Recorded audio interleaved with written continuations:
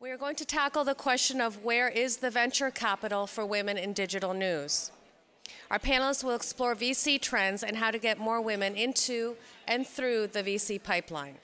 Our moderator for this panel is Adaora Udoji. She is a global storyteller, entrepreneur, and occasional angel investor. She recently launched outLoud Inc., a digital and technology public speaking platform. Please join me in welcoming Adaora and our panel. Thank you. Good afternoon, everyone. I know it's been a day where I know my head is just buzzing around and so much stuff flying around. I'm like, I can try this, I can try that, interesting point. So I know we're going to wind it up with a real bang because we're going to talk about money, and not only money, but big money, which is venture capitalists. And we have the most extraordinary panel. And, you know, I keep joking that I just wish we had a flash drive that we could just connect to their brains and all download because of the wisdom that's sitting here and the perspective and the experiences that they're going to share with us this afternoon. So what we're hoping to do, because we also had a call earlier, is just give you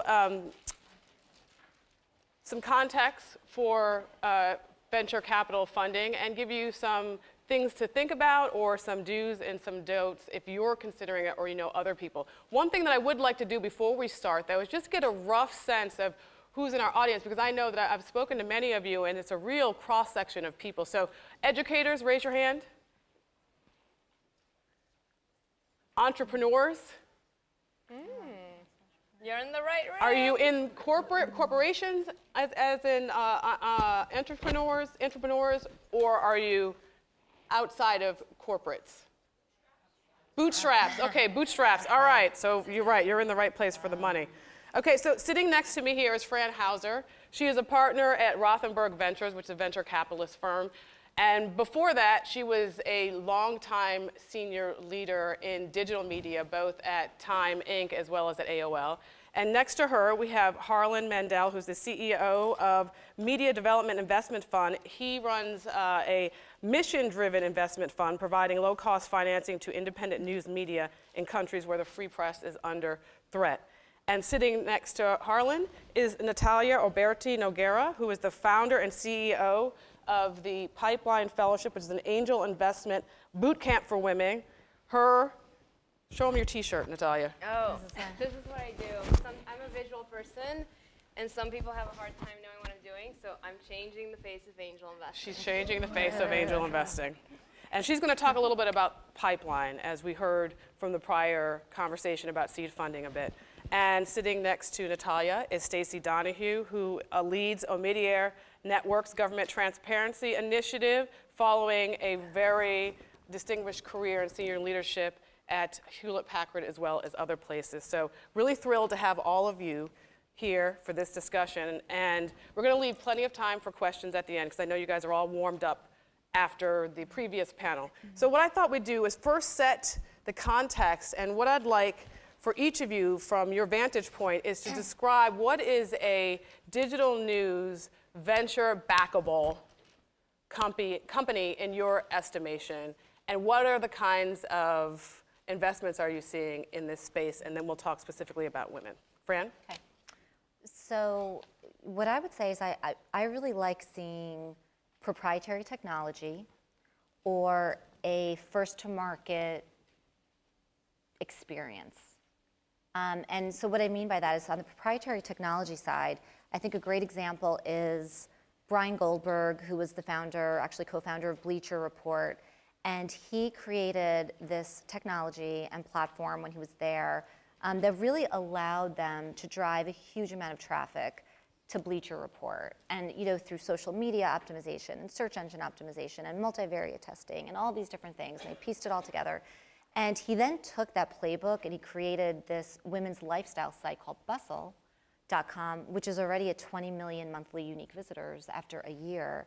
And it was because of that proprietary technology, right? So I love seeing technology. And then when I say a first-to-market kind of user experience, I'm thinking of something like Flipboard, where that was a first-to-market, right? If you think about that experience and the way that you can consume content through Flipboard, there's nothing else like that. So that's really appealing to me. If you don't have proprietary technology or a first-to-market user experience, and it's just really straight content, then I think it's really important to have a strong personality behind the content, or to be serving an underserved market. I think, you know, millennial women or even Gen Y women, great example of an underserved market where there's so many brands that have big marketing budgets that they want to spend against those audiences, but there aren't that many media properties where they can do that. So that's what I would say. And Harlan, you look at these things radically differently. Do you want to describe to us what to you would be something that your fund would back, or has backed, for that matter? So we work in places that, you know, historically, credible, high quality, independently produced news and information is hard to come by. So we're looking for companies that are producing that kind of content. And in a way, their competitive advantage is really the trust relationship that they build with their audience around that content. And for most of the projects we finance, that's the biggest driver. And then with that, particularly in the digital space, you know, there needs to be a lot of, I liked what Jake said about having a hustler, a hacker, and a storyteller and a designer as part of any founding team. And looking at, as a company scales up, being able to develop those capacities, each one of those, in a robust enough way to turn it into a business, you know, where I think there are a lot of companies and organizations that provide some very strong storytelling. Turning that into a business requires the other functionality around it. And Stacy, I'm going to go to you first, and then Natalia, just because you invest. Sure. So I think it really depends on what you think of as the definition of venture capital. At Omidyar Network, we're a philanthropic investment firm that was started by the founder of eBay and his wife. And we do both impact investing and nonprofit grant making and a variety of things in between, really focused on empowering individuals. And in one of the areas we work, we call it governance and citizen engagement. Independent media plays a big role. So for us, we're looking at accountability journalism in digital form as the focus. And there are some models that are venture backable, to use your terminology. You know, that typically means, as I think Jake was mentioning earlier, $100 million business in 5 years' time, roughly. There are some of those, but I would say that there are lots of other journalism models that are financeable. Maybe they're not $100 million businesses, but they can be self-sustaining and they can be profitable, and most importantly for us, they can have social impact. So we're generally talking about just post-product. You've devised a product, you've built it, you've tested the market in some way, or same thing with the service. You have some sort of market traction, or you have some sense of credibility in terms of your content that you're creating in a place where there is very little access. So generally, those would be the things that the three of you would have in common when you're looking at something. And then the weight of impact might be different for Fran than, say, for you, Stacy. So Fran, do you want to talk about social impact and whether that's an element of what Rothenberg would consider? Yeah, you know, it's interesting. On a personal level, I'm very interested in social impact. When I look at the type of angel investing that I do, if you look at my portfolio, you know, I would say probably 70% of what I've invested in, there is a social impact. With Rothenberg Ventures, it's really, it doesn't play, social impact doesn't play into the equation because we have limited partners, right? We have people who have entrusted us with their money, and their objective is to make a financial return. So we're really more focused, as Stacy said earlier, on the 100x, you know, anywhere from 10x to 100x return. Adaora, I wanted to take your question and look at it from a different perspective, because here we had definitions on what you're looking for as companies. And so over and over again, one of the main key characteristics that investors talk about, you know, when they talk about who they decide to invest is the team, the person. And so I'm wondering, how many of you have a journalism or reporter or publishing background? Okay, great. I'm speaking to you. So I've had the great opportunity to judge pitch events through Ali Joseph and Doug Mitchell's New You Accelerator. How many of you have heard of that one? great, yeah. At ONA, at different other journalism conferences. And one of the things that I keep seeing over and over again from these journalists turned entrepreneurs is that they have a very specific skill set that a lot of other newbie entrepreneurs don't have. And that's that they have the research skills. And so kind of like turning it around and providing something that venture capitalists are often looking for and just giving you a little bit of, hey, you have this edge, is that you have a really great opportunity. Well, I'll take it, I've already given you the kudos, now let me tell you the pet peeve that I see. So when I judge a lot of these pitch events, so many of the entrepreneurs will say, well, my idea is so disruptive. No one has ever thought about it. I have no competition. I'm like first to market advantage. And I'm like, really?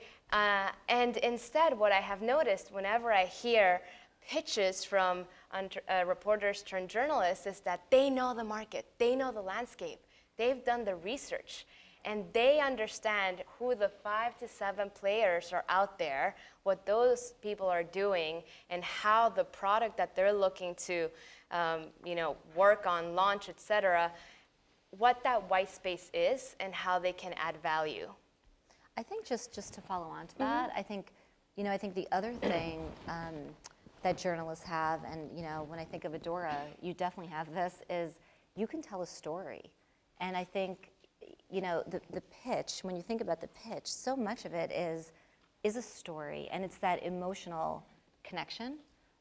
So I think that's a huge advantage that you all have, and I also feel like when I look at the types of founders that we invest in, I love investing in founders who are coming from the industry that they're trying to disrupt, because you really know it, inside and out, and and we look at the sum of kind of all of your life experiences that have brought you to this point and why you are doing what you're doing. So I think just to follow on, I think that's also a positive that you guys come from that background. But if any of the women in here who started a venture, at what point, the story is critical. I mean, Coke has sort of figured that out over the last couple of decades, that telling a story works when you're marketing. But for entrepreneurs who are starting something new, and they're thinking about, I want to build a company where I want to go seek venture capitalist money, and I want to be successful in doing that. There are certain steps. There's lots wrong, and we'll sort of get to some of those challenges with the system in regards to women. But what does it take just to get to the door, to know that you're knocking on the right door for the right funding source, which would be the venture capitalist money, which is very different than a fellowship or an accelerator or friends and family money. So it was just, when we sort of talk about that, what does that mean for you guys before you'll write a check to one of these women who are launching a digital news company?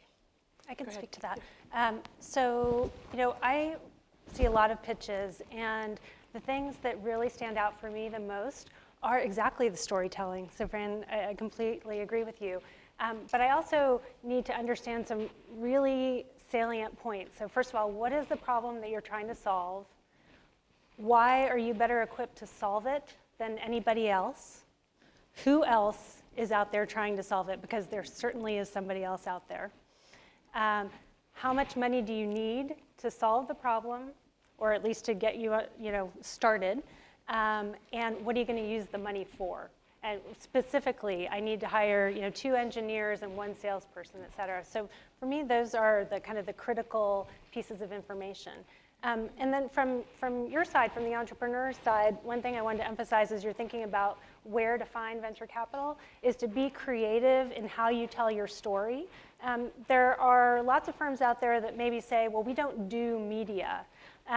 But they might do a certain country that you have a focus on, or they might do a certain type of technology that you're using. So just when you have your lens, your sales hat on, think about how you can appeal to your venture audience and think broadly and creatively about that. I'm just going to, just a bit of a disclosure before I go to Natalia, because I think this is a perfect point. Natalia, I graduated from Pipeline Fund Fellowship, so I worship her and her vision and the exposure, the demystifying of what angel investing is, what she did for me.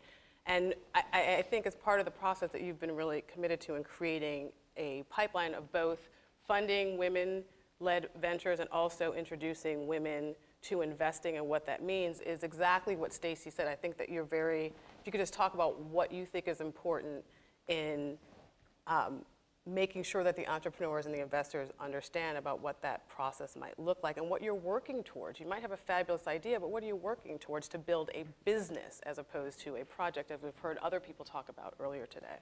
Yeah, so, and I don't know if you've already gotten this question asked from the earlier panel. I have a saying which is solopreneur. So how many of you are solopreneurs? And by what I mean by that is one person shop, like that it's just you. Okay, how many of you have a team? Okay, so there, done, that's it. That one person, you need to find someone here today and you're closer to getting funded. What I tend to see oftentimes for particularly, how many of you are first-time entrepreneurs? That would be the other question that I have for you. Okay, is oftentimes first-time entrepreneurs, they're starting on their own, and then they're going out there to pitch, and they're looking to raise hundreds of thousands of dollars, and they don't have the team to get them there, to scale. And so that is often a big disconnect that I see. And one of the things that I talk about is in the funding continuum, we tend to talk about bootstrapping, then friends and family round, then angel round, then VC round. And Nicole Sanchez, she used to be at Capor Capital. She has this very powerful remark that she has made in the past, and she did it at one of our conferences, which is an all-day event on angel investing. And she said, bootstrapping is glorified in the media, in tech blogs, et cetera. She says, for a lot of us, bootstrapping is simply what we call, for our communities, is simply what we call living.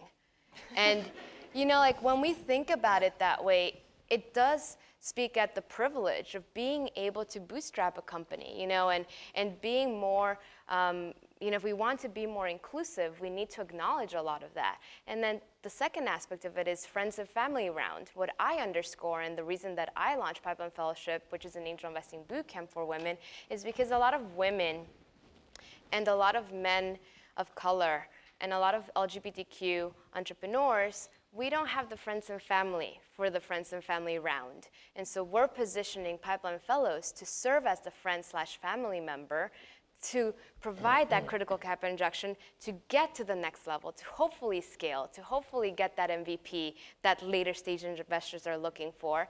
And then ultimately, the idea is that we are really building this network that then can connect them to those angel investors who are strangers, who are looking to put down their own money, to then be able to have something that they can then take, hypothetically, to those VCs. So in terms of that, and the other aspect that we're talking about is that, sure, do your homework. Go find out what all these VC firms are looking for. What is their investment thesis, et cetera. Then guess what? A lot of them, they say, send your application or send your inquiry over here. And then a lot of times you don't ever hear back because it's so similar to applying for a job. A lot of times, once you see that job posting, that job has been taken. And so oftentimes what I would just encourage you to do is, you're doing it right now. It's making it personal. You're connecting with these VCs here, and that's one step closer to differentiating yourself from all those emails and all those, let's call them LOIs that they're getting, and so I'd say, at the end of the day, if you want to raise money, it really is about relationships, and it's about you getting to meet people, whether it's angel investor, whether it's venture capitalist. And the goal of having an angel investor is that one of my favorite definitions of angel investing is that smart money, that it's not just the financial capital, it's the human capital and the social capital. So the skill sets that they can provide and also the network that they can leverage. So giving an example and putting two people on the spot, Adaora meets an entrepreneur. She invests as an angel investor. It's in the digital media space. She connects them to Rothenberg Ventures because she knows Fran. That's how it works. And that's why the white guys are getting the funding, because they know the white guys who are in these VC firms. Mm-hmm. And so the hope is that the more that we get more women and men of color on the VC side, And in angel investing, the more that we're going to be able to connect it to women and men of color on the entrepreneurship side. And I want to ride this notion of optimism and hope. After that. In the sense of, I love what the Kauffman Foundation, I'm sure some of you have actually seen it. Kauffman Foundation, for those of you who may not know, is a nonprofit. It's a hugely endowed organization focused on education and entrepreneurship. And they do a lot of thought leadership and a lot of programmings, and they also do some they have an arm that does some investing. Bottom line is they've said that this is the decade of the woman entrepreneur. Bless you. And so what I'd like to hear from Stacy, Harlan, and Fran is give us an example of some women entrepreneurs that you know or have heard of that have gotten investing. We know the numbers are small, and then let's talk about what some of the systematic challenges are. But Stacy, do you want to talk about some of either the ones that you guys are doing or things that you think are worth mentioning? Sure. Particularly in this media space. Yeah, so first of all, just to address the systematic challenges, completely agree with what you said, that this is such a relationship business, and it's a business of funding proven entrepreneurs. And so women right now are potentially disadvantaged in two ways. One, they're not already part of the networks they need to be to get the funding, and many of them are first-time entrepreneurs. And so the successful male entrepreneurs get funded again and again instead of people taking a risk on the first-time entrepreneur. The other disadvantage is that, as I think has probably been discussed here, funders fund people who look like them. And we have a massive problem in the venture capital industry that it is very much dominated by white men. Can you talk about some of those blind studies? Yes. Yeah, so, and the blind pitches, because that's fascinating. So HBS did, Harvard Business School did studies recently that showed that when a business plan is evaluated with a male name attached to it by a panel of judges, which can be both men and women, by the way, that plan gets voted for funding much more often when there's a male name attached to it than when there's a female name attached to it. There is incredible gender bias that's unconscious by, again, both men and women towards female entrepreneurs. So, you know, that is, I don't mean to get off the hope and optimism, because I also think there is a lot of that. But I think we should recognize and vocalize that that is a major problem in the venture industry. And in order to solve the problem of getting the right representation of female entrepreneurs, we have to get the right representation of females in venture capital, and people of color. So, you know, that's one of the systemic challenges. But on top of that is media coverage too. I mean, I love this. There's this great quote from Melissa Bell, who's a co-founder of Vox. I'm sure many of you know, where she says that the Guardian story talked about Vox as, you know, Ezra Klein being the sort of the person who founded it and launched it. But despite media narratives, I'm reading from this, despite media narratives that have erased her from the equation, Bell is an equal co-founder. And she says, she's quoted as saying, I should say, it's kind of a chicken and egg thing, she says. Is it the media's fault for picking up on Ezra? Is it my fault for not speaking up? So I just wondered what And I think there's Ezra also could be at fault there, because there could be many media opportunities that are being sent to him, and he's like, yes, yes, yes, and said, oh, you know, actually, you take this one, or you take another one. It really is about everyone. Rachel Sklar, you know, I've heard, this was the first time that I ever heard it. She's the founder of, well, both the Change the Ratio movement and The List. She talks about that saying of a rising tide lifts all boats, you know, and it really is not necessarily who's at fault. It's like acknowledging it and coming together. I guess it just stuck out to me that it's the sort of the media bias of always calling the man, and this is not just in this scenario apparently, but I mean, I think we see it consistently, right? When we see a team of entrepreneurs, and it could include a woman or a person of color, they're not necessarily usually the ones who are out front. And how much does that hurt? How much does that hurt them? When there's, you know, how much does that hurt the? What am I trying to? You never guess I got paid to talk for a living. Good God. I guess there's two separate things that are happening here, right? One is the systematic exclusion, unconscious bias. I think Brad Feld, who's the famous VC, put it best. He was talking about it once recently. The problem with it is that it's unconscious. So it's like, how do you attack, what that is? But at the end of their day, there are some companies that are run by women, and Harlan, you talked about this, particularly legacy companies, right, print and broadcast, who are further along, who have gotten venture capitalist funding. So let me start with a little bit about us. So first of all, I guess I got the secret pass from Jake. He passed it to me last panel, and I appreciate it. But as an organization, so on our standing investment committee, I'm actually the only guy. So there are 4 of us. Our chief investment officer is a woman. Our chief operating officer is a woman. Our general counsel is a woman. That's right. Most of our people, regional people who are kind of key for generating deal flow, for Latin America, for Asia, for Eastern Europe, for the CIS, are all women. And I think even more than that, I think we all know, and we talk about this in our investment committee, that women generally make better clients for us, right? So it's not a new revelation. So the whole microcredit industry is built on the fact that women are much better borrowers than men. They're much more reliable. For a host of reasons, and as you go up the food chain of companies, it also holds true. There are, all of our clients, both men and women, I think are pretty incredible, and they do incredible things, and you can't overgeneralize by gender. But all that being said, we as an organization feel that our women clients have generally managed risk better and have been more reliable over the long haul. So I think we're very predisposed as an organization for women-run companies. But that being said, our numbers, don't quite correlate with that assumption. So we have about 29% of our. So we currently we're providing financing for 62 companies, and out of that 62 companies, 29% have women in the ownership, in the founding ownership. That's high, by the way. It's high, It's but depressing that it's but high. but that's what's depressing, right? I'm Exactly. like, Right.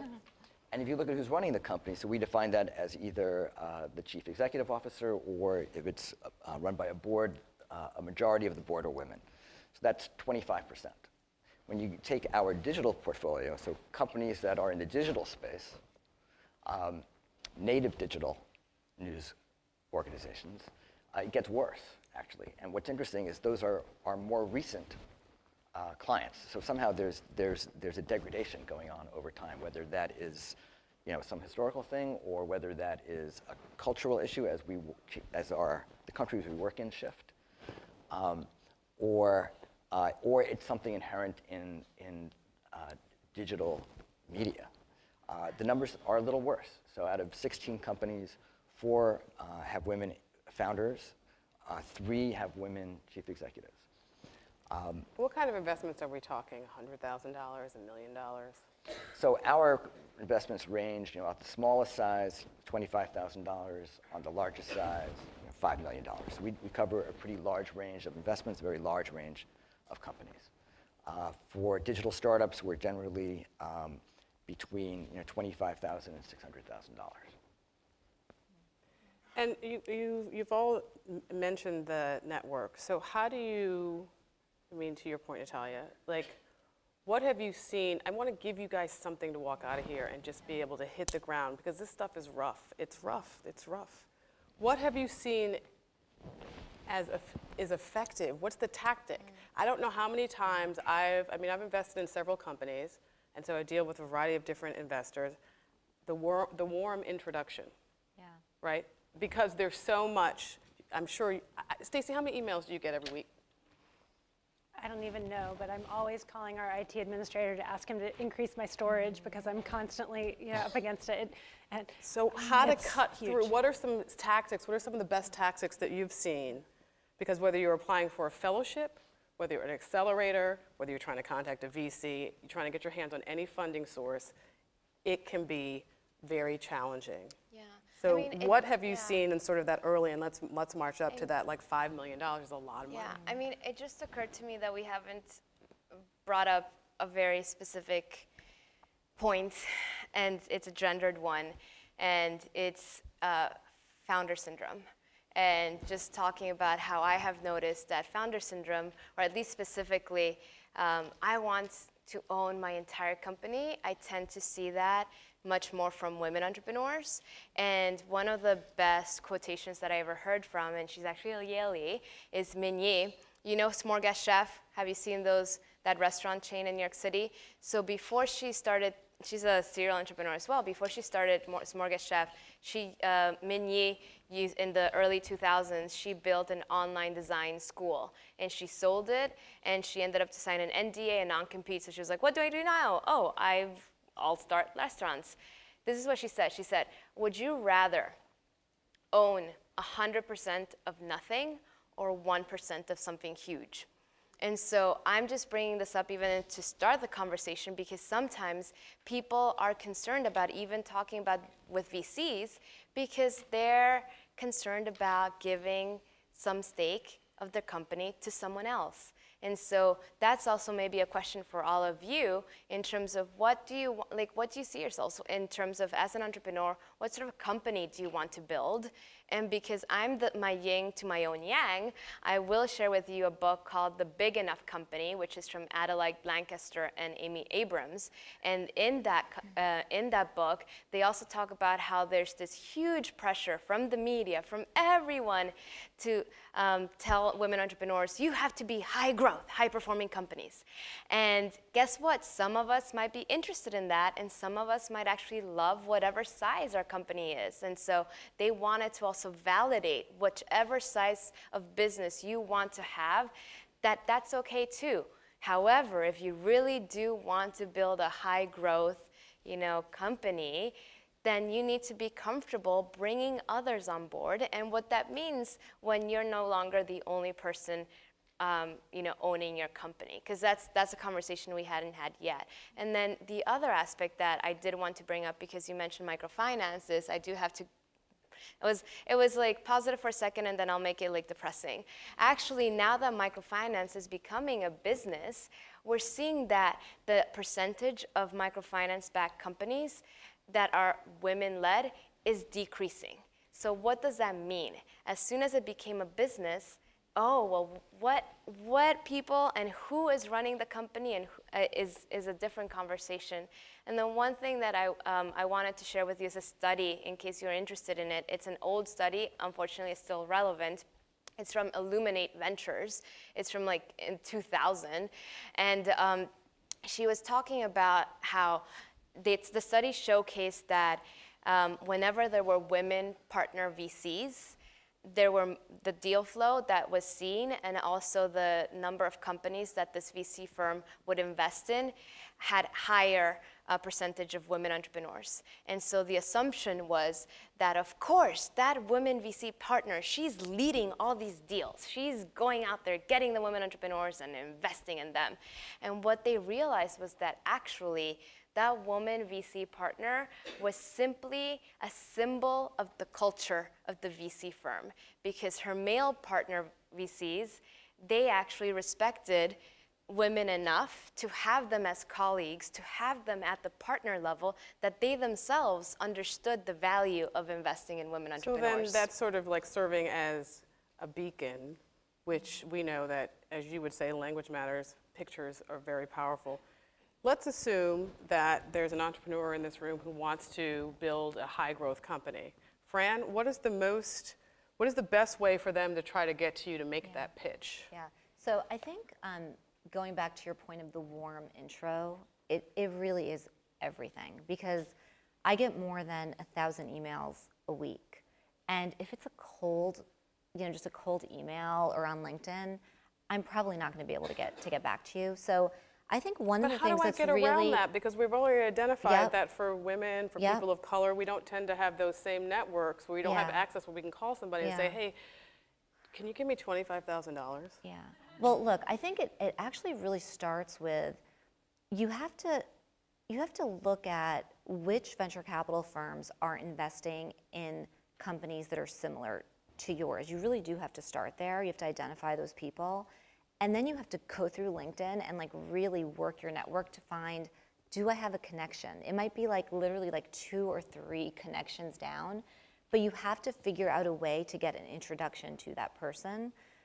Or if you really can't get an introduction, then you may want to just send an email to me, through LinkedIn and say, we have these mutual connections, like put that in the header, because then at least I'm seeing a name that I recognize, But I really think like working your network, working really hard to find a connection is critical, because we're all just getting so many emails, and it's really just impossible to get through it all. Yeah. Stacy, you're shaking your head. Yeah, I completely agree. I'd also say maybe not just pick up the phone or email and say, can I have $25,000? I know you're joking when you say that, but I really appreciate it when people connect with me, not just about asking for money, but for just asking for another connection or advice, or hey, I'd just like to bounce something off of you. And it does need to be a warm call, because otherwise it's overwhelming. But I really appreciate people who take the time to build a relationship, so it's not just about a checkbook, but about mutually understanding each other's objectives and goals. And I can think of several entrepreneurs I funded who reached out the first time, and what they were doing was not a fit. But we had a great conversation, and I said, I'm sorry, it isn't a fit for these reasons. And they kept the relationship going. I think women are very good at relationship building, so we should use that to our advantage. Have the thick skin, as Deborah was talking about earlier, that rejection is not personal. It's just about fit, a strategic fit or business model or something else, and keep the relationship going, because if this idea isn't a fit, the next one might be, or your idea might shift over time. And I've definitely invested in a couple of things that weren't a fit at first, and 2 years later, they were a fit. You bring up a really big, you bring up a really good point about, this is the other thing, right? Not every company is like a match for venture capitalists. I think there's sort of been some glorifying of it. I'm going to start a company and then I'm going to get some VC money. But can you, do you want to speak to, Stacy, just want to finish your thought, because you were sort of going there. I mean, not every, like to the point, you have a conversation with someone, you're like, okay, maybe there's some other funding sources that make sense for you for where you are right now. Absolutely, and particularly in media, where there is this kind of broad range of opportunities, some of which are purely commercial, some of which are purely for the public interest, and then things that are in between. There can be a variety of funding sources that might not be readily apparent if you're just kind of doing online research, but through relationships and knowing people who have an interest in funding things that may be somewhere on that spectrum can be really useful. But it does take time, and it takes relationship building. But again, I just want to emphasize that I think women are very good at that, and many more women have continued to build relationships with me over time than men. And I think there is something to this, rejection. If I reject something, I can get the reaction perhaps from a man saying, oh, well, you don't know what you're talking about, and I'm going to go somewhere else and get my money. But many of the women I've interacted with have said, thank you for your feedback. I really appreciate that. I'm going to think about it. And then they come back with something different, and it works. So I think we should just, use that to our mutual advantage. I also think when you're in bootstrapping mode, I don't know how much you talked about crowdfunding today, but there's also a site called Patreon, which is all about funding creative projects. So that might be a platform that you could all look at. And again, because you're journalists and you're amazing storytellers, it feels like you would have an advantage over others when it comes to crowdfunding, because you'd be able to tell an incredible story through video. I want Natalia, you were going to say something. There's this whole point about the connections, and I wanted to normalize it, because yes, you might actually, several of you, and I'm going to put Fran on the spot again, might not have ever known Fran. Tonight you go on LinkedIn and you realize that you didn't know anyone who could have connected you with her. Guess what? You can meet her today. And so something that Fran Hauser here. Something that I speak at a lot of conferences, and we here, I'm gonna already put ourselves out. Like, we offer business cards. We say contact us, and before I get out of the room, so many times, and especially like if it's like a diversity conference or a women's in business conference, the first email before I leave the venue is from the random white guy who was attending. And oftentimes it's because the women entrepreneurs, the men of color entrepreneurs say, all of these speakers are probably so busy. You're not going to have time to connect with us. And guess what? Yeah, we are. We might have, you might email us. We might not reply on the first time. The second time, you know, you might ping us as well. What I bring it back to is what Toya Powell, she used to be at the U.S. Black Chambers Inc., loves to say, which is, fortune is in the follow-up. So you connect, you know, you collect our 5 business cards, and you have the choice of either not emailing us or of emailing us. And if you think, oh my gosh, they're not going to have enough time, that at least your chances are higher if you do email us that at least one of us will reply. So I will, you know, I just want to leave you with that, which is fortune is in the follow-up, and that's by Toya Powell. And okay, even we're gonna, if we okay, go don't ahead. reply, your name is, you know, in the ether. And I find so many times that I'll get an email from someone, and then, you know, someone else will mention them, and it kind of piles on, and then, you know, eventually you have the opportunity to meet and have more substantive conversation. So it's always worth sending the email. Critical mass. We're going to open it up to questions, and while we do, we're going to get in my optimism. Kaufman Foundation said it's the decade of the woman entrepreneur, and I'd love for each of you to speak to one thing that you see changing, shifting, or one thing that you would point to as encouraging to fulfilling that aspiration. Fran, I'll just go down, and we'll just wait till, does anybody have any questions? And she's got the mic. Okay, go ahead. Yeah, so what I'm loving right now is just all of the activity around women supporting women. And I feel like, you know, whether it's Rachel Sklar's The List, as you pointed out, or Pipeline, or even Dreamers and Doers, which is Women this 2.0. great, right, Women 2.0, Dreamers and Doers, which is this amazing Facebook group for female entrepreneurs. I do see this, like women supporting women. There's a movement, and I get, you know, calls from more and more organizations all the time, you know, asking me to get involved. So I feel like there's this movement and this activity and this trend that that can catalyze this. Somebody has a mic, I believe.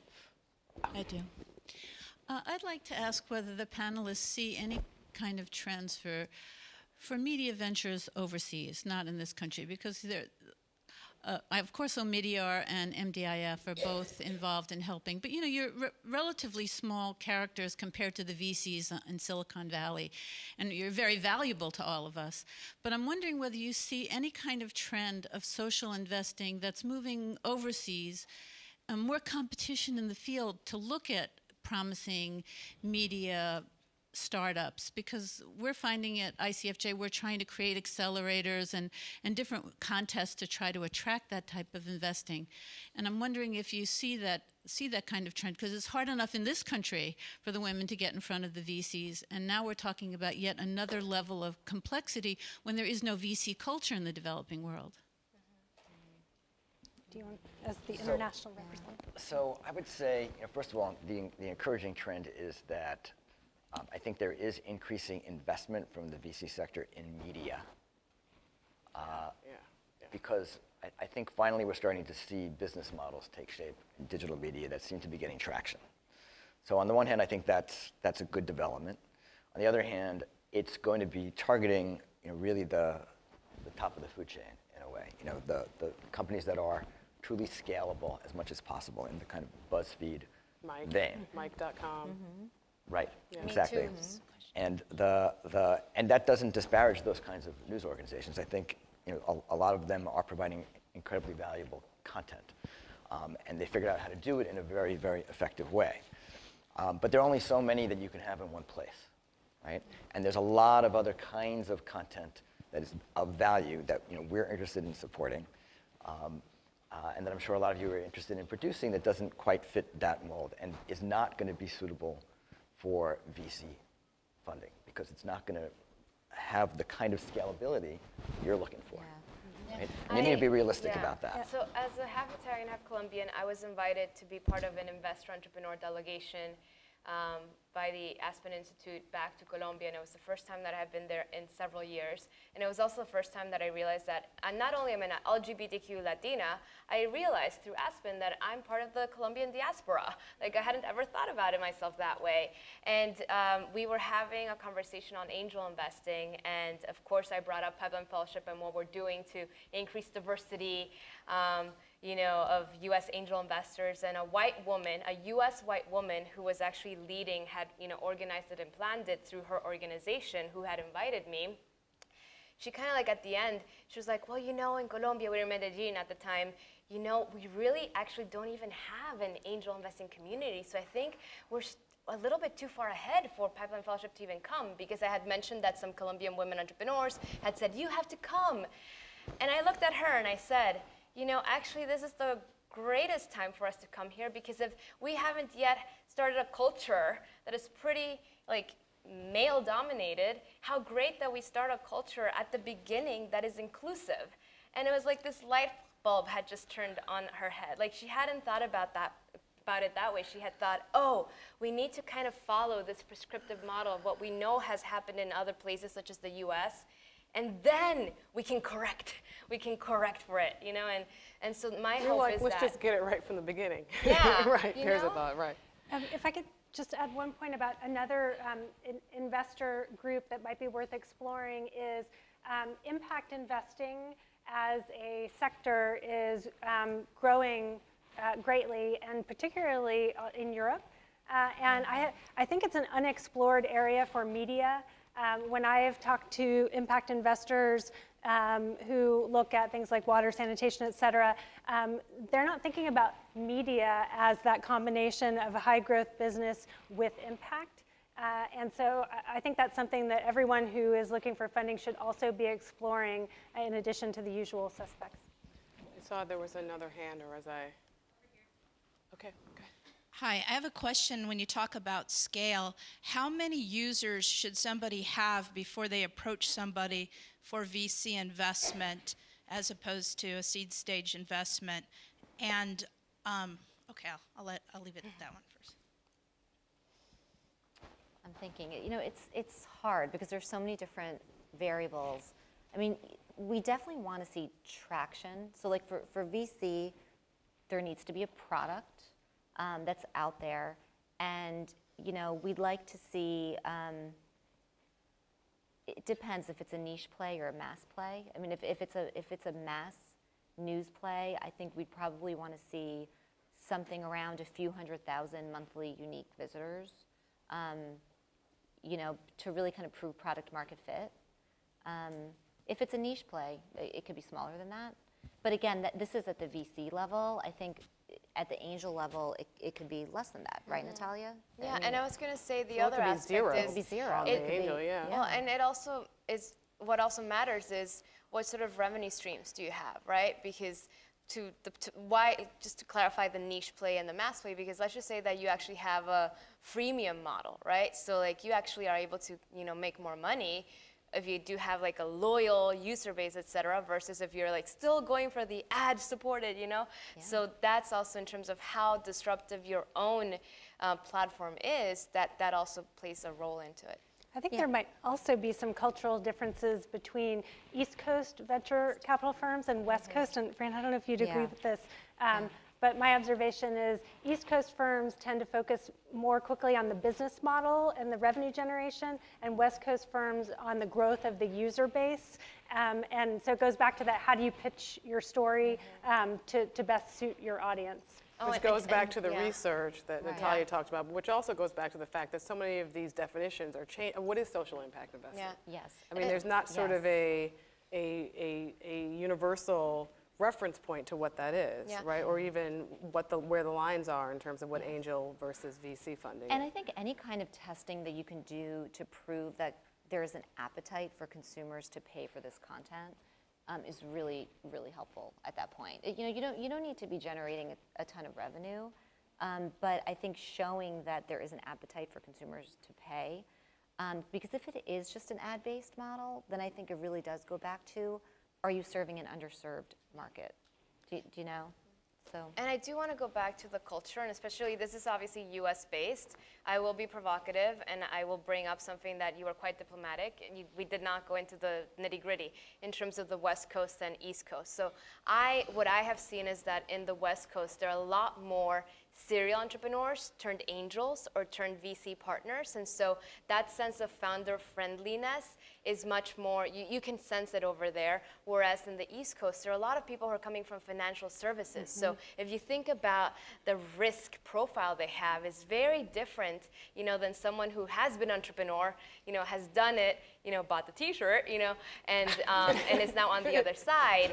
What I will say, because to remind you or refresh your memories that I'm a yin to my own yang, yes, that's great. So yay, West Coast. Now guess what? One of my reasonings when I hear about how New York City is one of the best, if not the best cities for female founders, like why is that the case? Why? My take is because we're kind of new. And so in terms of the culture of the people who are starting to invest, whether it's VC firms, whether it's angel investors, there isn't that many of what I think, Stacy, you mentioned of the serial entrepreneur. And so in the West Coast, you see the buddies who are investing, and by buddy I mean white guys, the buddies who are investing in like their other buddies, and they want to prove traction, and so sometimes entrepreneurs are also co-investing in each other because they want to prove this new disruptive space. Whereas here, because people are, on the investing side are also slightly newer, let's say, then my take is that's why they're friendlier also to the slightly newer entrepreneurs who tend to be women, who tend to be men of color, who tend to be LGBTQ. I also think, just one more really quick thing, I think that female entrepreneurs tend to be more marketing focused or more consumer focused as opposed to tech. Like if you look at their skill sets, they're coming more from a marketing or a consumer focus as opposed to technology. And I think there's more of an appreciation for the effectiveness and the importance of storytelling and marketing and really understanding the consumer. I think you have more of that in New York than you do in Silicon Valley, which Silicon Valley tends to be very one-dimensional in terms of tech and really appreciating tech. We have time for one more question for one lucky person. Oh, somebody's got the mic. Go ahead. Thanks so much. I'm Adaora Udoji. I'm the author of a book about innovation from Africa. Hi, Adaora. How you doing? I'll sneak in two questions, one about content, one about publishing, and really looking to your sort of perspective as people who see macro trends. On the content side, what's the difference between media and entertainment, or news and entertainment, let's say? Bustle versus a radio station in Zambia, as you see it, as an investment opportunity. And the second is, how do you deal with ventures that are sort of parasitic in some way on these huge tech platforms that depend on Facebook, that depend on Google? As so many of us in the room may be experiencing, they're really part of your business plan. Do you discount that? Is it something that you give extra credit for? How do you factor that into your decisions about making investments? Okay, who wants to start? Because there's two good questions in there. Parasitic? You want to start? So sure. So on the parasitic point, I look for things that don't need to reinvent the wheel. And so to the extent that something can leverage existing user base or technology or platform, I think that's generally a good thing. But you have to figure out what your differentiation is and how you're going to have some power in the relationship so that you don't lose control of your product and your economics. But in general, I think it can be a good thing. Yeah, I'll just mention that if Facebook, and this has happened, or Google, somehow they changed whatever sort of algorithm, and then you're dependent on that, that's not good. In terms of your question regarding entertainment and education, I see a lot of ed tech because, hey, social ventures. So I'm going to approach your question in terms of branding. And so how many of you are familiar with Catch a Fire? So great. So it's actually, let's just say it's like Volunteer 2.0 meets Match.com. And so what is great about them is, first of all, they were led by a woman of color, Rachel Chong, so yay. And she was telling me when she launched that here she is. She created a for-profit social venture. However, when she was talking to investors, people didn't really get the whole picture of like how she was looking to change the world. And so she just ended up focusing on talking about her tech platform. And so this goes back to, who are you pitching to? Are they more interested in like the entertainment lens of your company, or are they more interested in your education lens? And really thinking of who that person that you're pitching to, what is going to perk up their interest, and also you're being aware of what type of investor do you want? Because let's just say hypothetically you do want to have like like a really powerful social venture, and if you have a lot of the people who are focused on the tech platform who don't get the social impact, then at the end of the day, when you're thinking about exiting, et cetera, those people will probably be counseling you in a very different way than the people who invested in your startup because of the social impact aspect. We could talk for hours and hours. I'm being told to wrap it up, but I am going to do one last thing, which is I just want one word from each of you on your outlook for women entrepreneurs in digital news. I mean, you can do 3 words, but you know what I mean. Like, keep it snappy and quick. Fran, Hauser. Excited. Harlan. Ready. Nice. Natalia. Bring it on. Sorry. More voices. Opportunity. Thank you, Stacy Donohue, Natalia, Oberti, Noguera, Harlan, Mandel, and Fran Hauser. And thank you, guys.